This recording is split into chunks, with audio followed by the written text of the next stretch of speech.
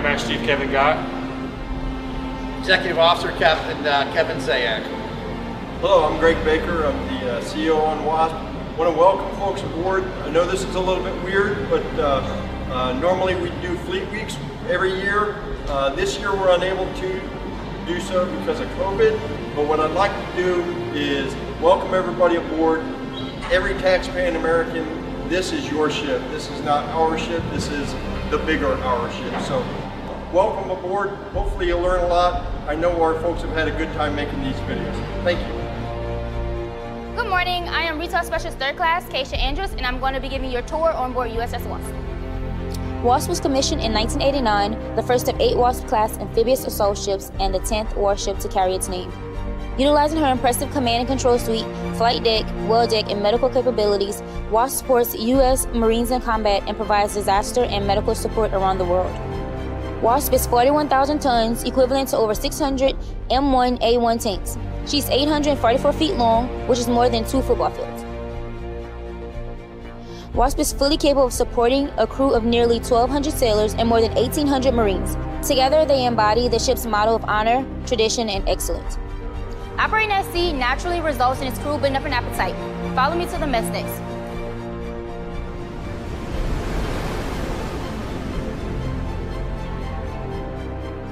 The ship's enlisted mess decks seat 268 sailors and Marines. Culinary specialists prepare hundreds of meals each day while food service assistants dish out the servings. The crew has other options as well. In the ship's store, they can choose from a wide variety of snacks, drinks, and quick meal options. Profits fund command events, ship tours, and fitness equipment to help boost command morale. Wasp gets its food and supplies by pulling alongside and connecting to other vessels using a span wire for replenishment at sea or refueling at sea. This ensures the ship is stocked up on necessities in order to stay at sea and complete the mission. Helicopters can also pick up and deliver supplies from nearby ships during a vertical replenishment. The ship offers a 24-hour gym equal to 10 treadmills, 6 ellipticals, free weights, a selection of resistance machines, and a variety of specialty equipment. At the end of the day, crew members retire to their designated berthings for sleep. Wasp has more than 2,500 beds, known as racks, built bunk bed style, 3 to 4 racks high. They have built-in storage space for clothing items and personal belongings. Each personnel is also assigned to one stand-up locker.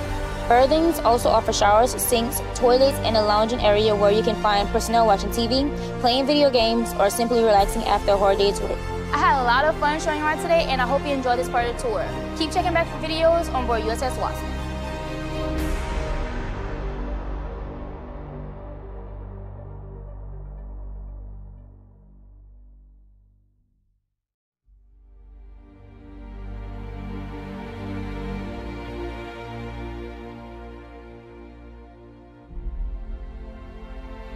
Welcome back to USS Wasp. I'm Operations Specialist 2nd Class Gabriel Buck, and on this special tour I'm going to take you behind the scenes to some places you wouldn't normally be able to go. Shh, follow me.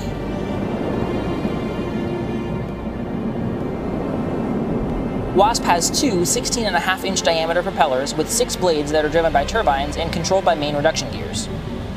Every underway begins with sailors working in the depths of the ship. Sailors in the engineering department ensure the ship has the necessary propulsion and power to safely get underway. Wasp uses 2 600 psi conventional fuel-fired boilers that produce steam which powers the ship. Now that we have seen how to propel and energize the Wasp, let's take a look at how we steer the ship. The bridge is responsible for ensuring the safe handling of the ship. Inside the bridge, you will find sailors working together, keeping the Wasp on a safe course to ensure its crew effectively executes the mission. The conning officer guides the helmsman, typically a junior sailor, to steer the ship in a specific direction using the helm. The helm, in turn, moves the ship's rudders in order to maneuver the ship. Assisting the helmsman is the lee helmsman, who regulates the ship's speed by adjusting a controller that sends information to the engineers. Engineers then open or close valves attached to turbines that control the flow of steam, causing the ship to speed up or slow down. Whether it is digitally or manually, sailors plot courses and track the ship's position to ensure safe passage through busy harbors and out into the open ocean.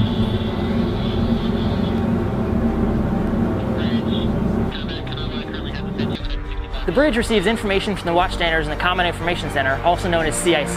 That's where I work. Let's go check it out.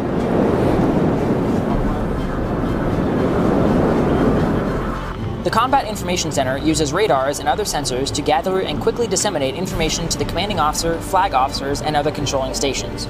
This information is used to inform decision makers on the best way to proceed when other ships and aircraft are in the vicinity.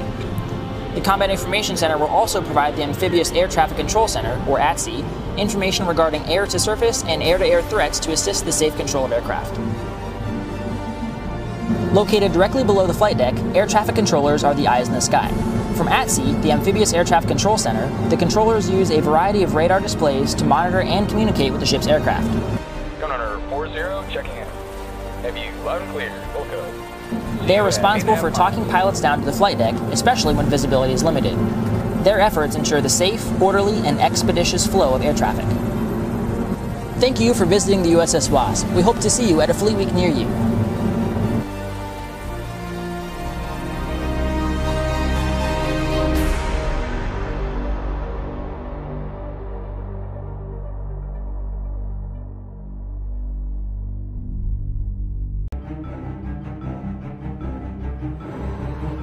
We run the ship. I mean, down here make the steam that obviously propels the ship. And we also make the steam that generates electricity on board, and the steam is also what creates the water on board. Without what we do down here, no one else does what they do.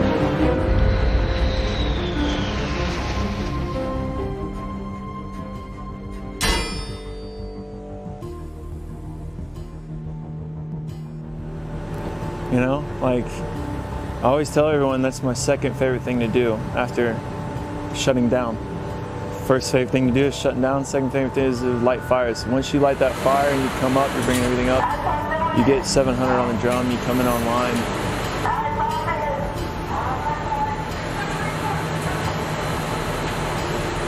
That's rewarding right there, just being like, you know, we did it, we did this, you know.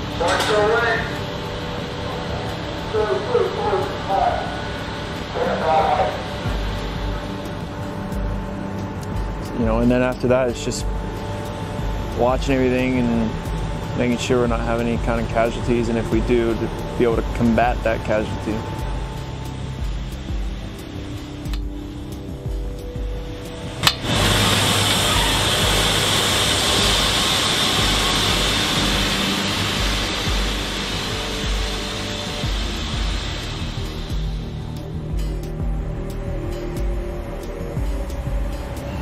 I mean, once everything's done, once fires are lit, it's just keep fires lit and answer all bells.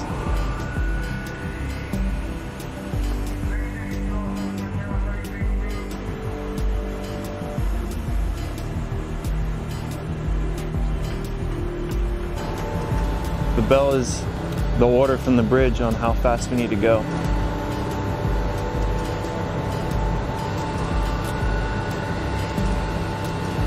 So they'll send down a bell, and if we need to come up in speed, then we'll need to add more fire to create more steam to go faster. 0889. Or vice versa, if we need to go slower, then we'll have to cut burners as necessary.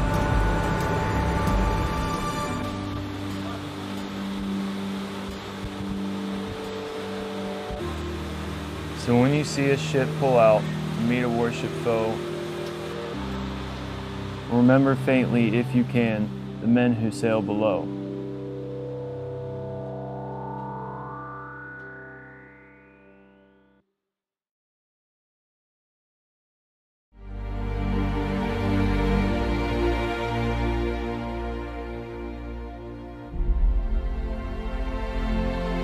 Hi, welcome to the USS Wasp. I'm HM2 Carr, and I'm going to show you what our medical team does here on the ship. We work hand in hand with our damage control team to keep our ship safe and ready to go. Let's take a walk and find out. So here on board the Wasp, the damage control team and medical a lot of times will work hand in hand with emergency type situations. In the event of an emergency situation, our damage control team is the first to respond. They respond to things like fires and floodings that would endanger our ship and our crew. They will come in first and take care of the situation, make sure the scene is safe, and then allow our medical team to come in and take care of any sailors that need care.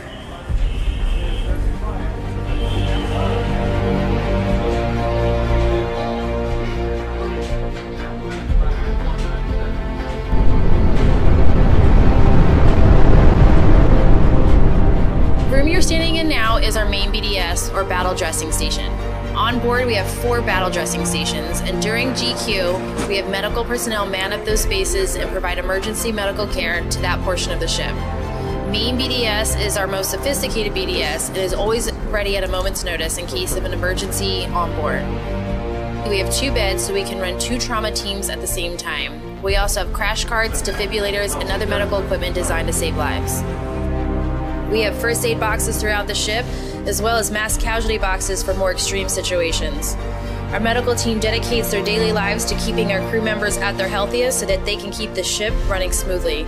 But we train on a regular basis for any emergencies that may arise.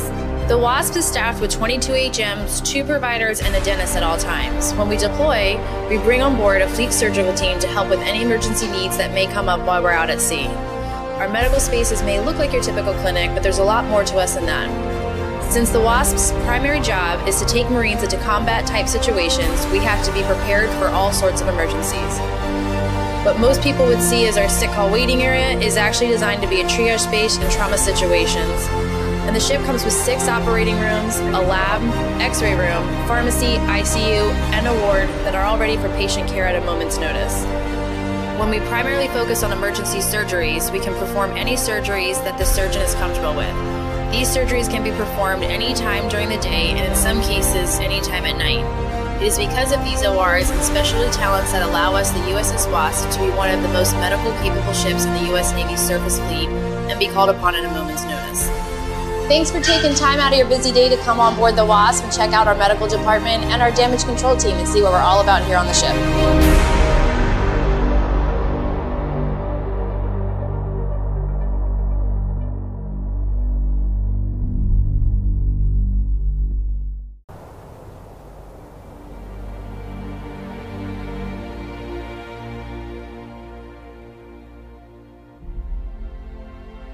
Hello, I'm Bosun Petty Officer 2nd Class Nicholas Cullinan, and I'm here to explain how the USS Wasp conducts an amphibious landing. This is the well deck. It is 266 feet long. That's the length of 6 standard school buses. Wasp can carry everything from golf carts to bulk cargo to Humvees. How do we get all of that gear to the beach? It doesn't do much good sitting on a ship. Bosun mates and deck department coordinate and conduct amphibious operations to take all of that gear to the beach. We have amphibious landings.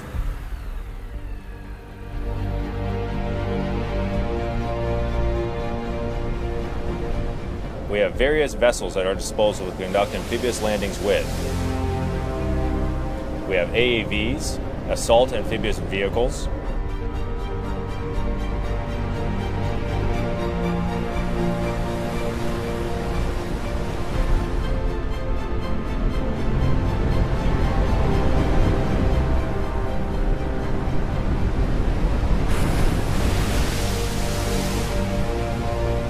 we have LCUs, landing craft utility.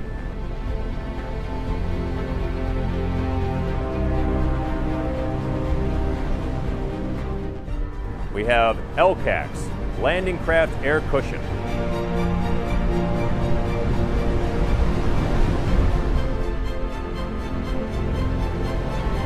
LCACs are remarkable vessels because they can drive on both water and on land.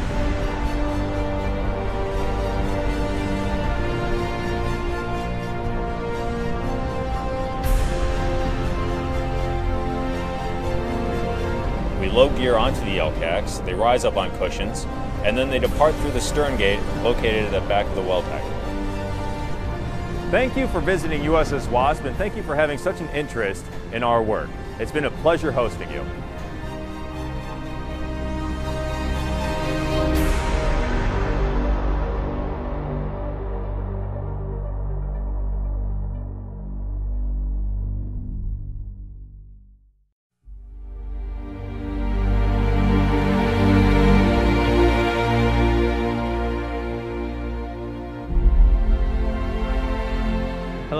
I'm PappyStu Michelangelo Mazan from the USS Wasp. I'm here to show you the hangar bay and the flight deck. Follow me.